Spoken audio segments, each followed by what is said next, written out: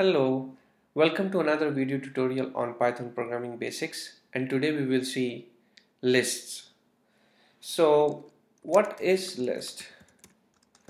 List is a sequencing structure in Python.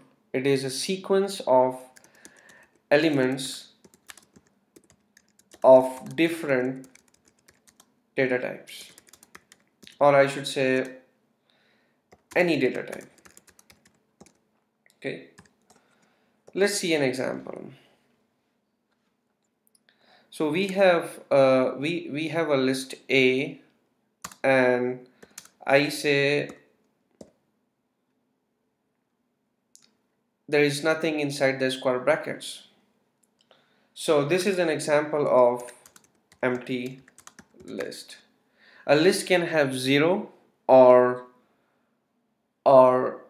multiple elements within it. So this is an example of empty list where I am not defining any element inside this square bracket.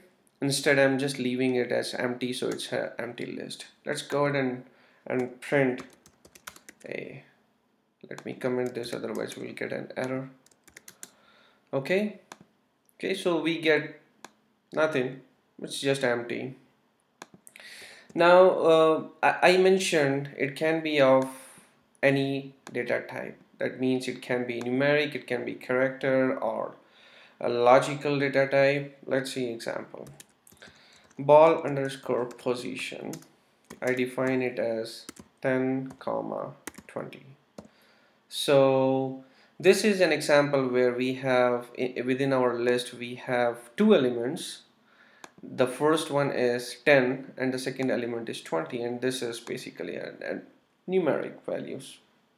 Let's go ahead and print ball underscore position. Ball underscore position.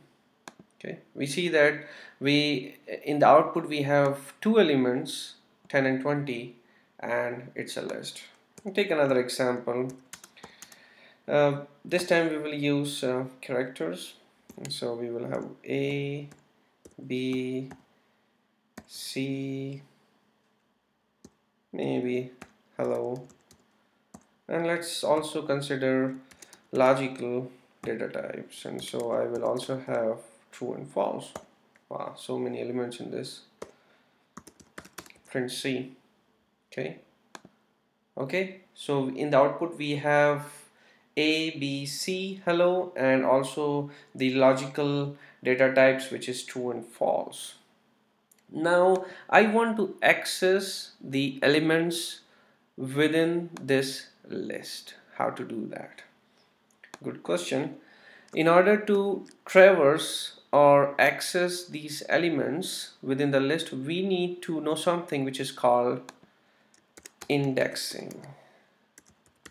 And indexing is nothing but basically the position.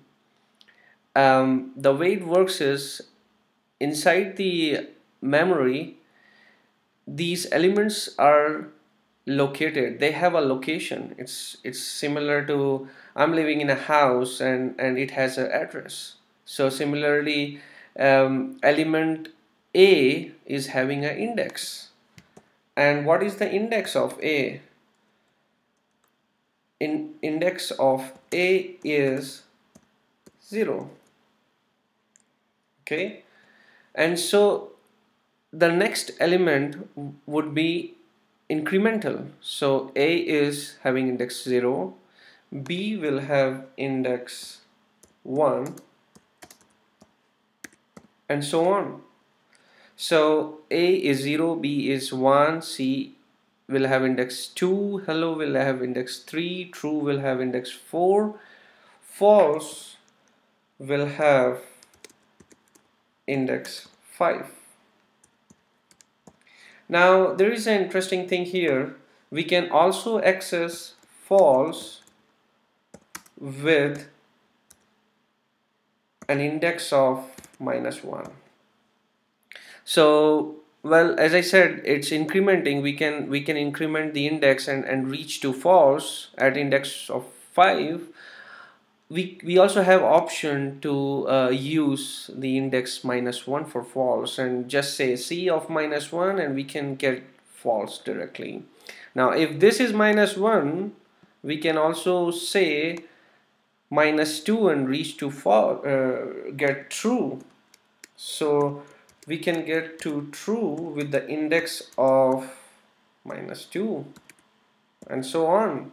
Hello can be retrieved by -3.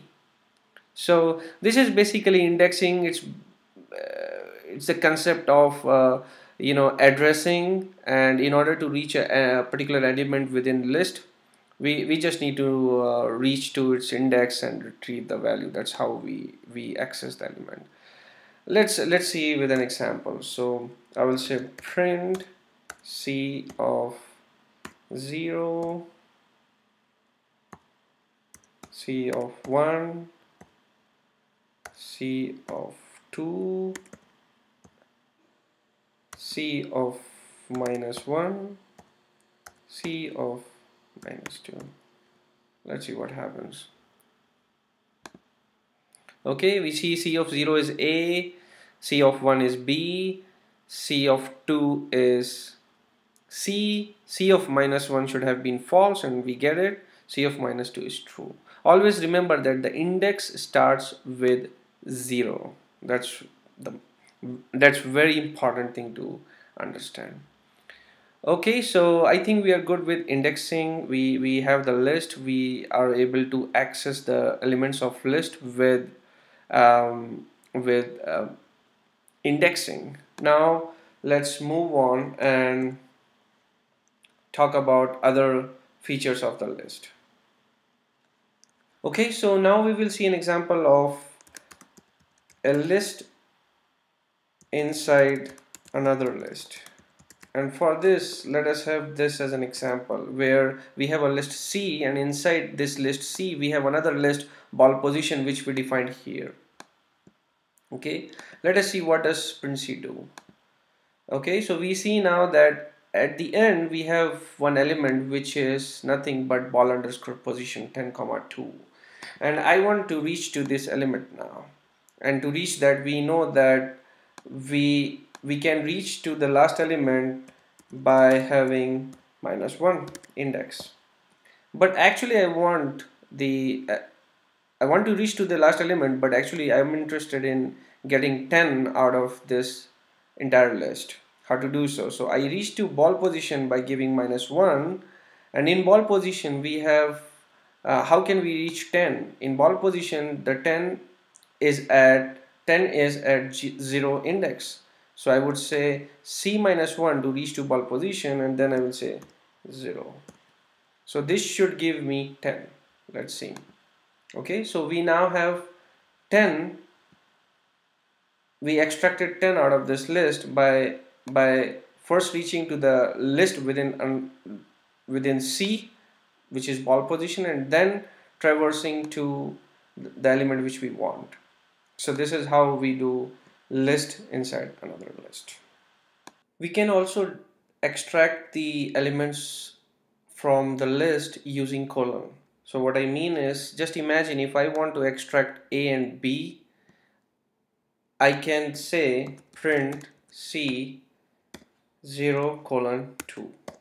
And so it will start with index 0 and go to n-1. In this case n is 2, so it will go till 1, 0 and 1. So let's see what gets printed. We see that it gives us A and B. Remember, it will not give us C, it will just go to n-1. Another way of creating list is by using something called range function. And so if I want the sequence of numbers 0, 1, 2, 3 like that, I can give 0, 5, and it will give me a range of values 0, 1, 2, 3, 4. Again, it will not give me 5, it's n-1, so it will give 0, 1, 2, 3, 4. Oops. Print D. Okay, so we have a list 0, 1, 2, 3, 4, and we used a function called range function. And next, let us look at the mutation and aliasing effect in list. So what is mutation and what is aliasing in list? Mutation says that in a list we can change the element or modify it. So if I want to change A or element B or element C or any element within a list, I can do so, unlike other data structures in Python where we don't have the concept of mutation. So if you see here, I'm changing. I have two lists here, list 1 and list 2. List 1 is defined with three elements A, B and C, and list 2 is just a list where I'm assigning list 1 to list 2, and then I'm changing the content of list 2, the last element, to something else which is Z. And so this assignment, changing the value of list, changing the value of elements within the list is mutation. And what is aliasing? Aliasing is basically assigning a list to another list, and this is very important concept, and let me explain. What is happening here is, it's to explain this, let's consider an example where people know me by different names.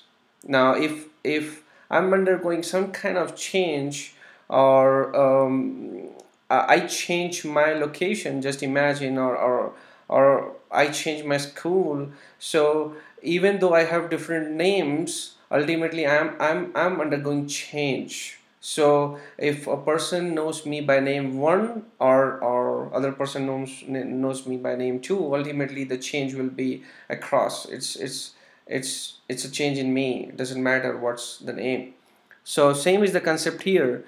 If I assign list 1 to list 2, that means if I am making changes to list 2, it will have its effect in list 1 as well, because it's pointing, list 2 is pointing to the same list 1, and list 1 is same as list 2. It's just aliasing effect where both list 1 and list 2 are alias of each other. And so if I change something, any element in list 2, we will see the effect in list 1, and if I change anything in list 1, the effect will be in list 2 as well. And so here is an example, and let's see what's the outcome.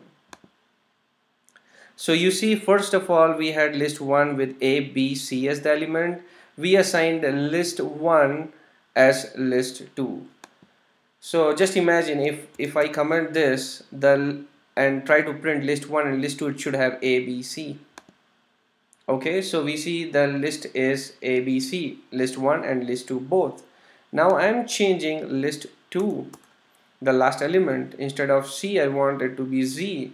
And so I actually changed list 2, but since list 2 and list 1 are alias of each other, if I change list 2, list 1 will also have its effect.